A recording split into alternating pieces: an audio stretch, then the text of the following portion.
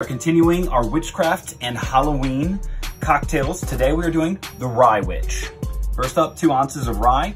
Rye is actually used for purification and protection to keep evil spirits away.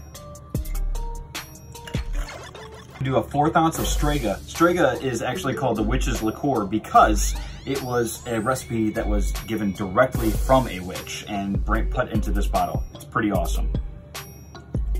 About a 1/2 ounce of simple syrup. There's really nothing special about simple syrup. Sherry, the wine. Wine is actually associated with love and happiness in witchcraft. And then 2 dashes of smoked orange bitters.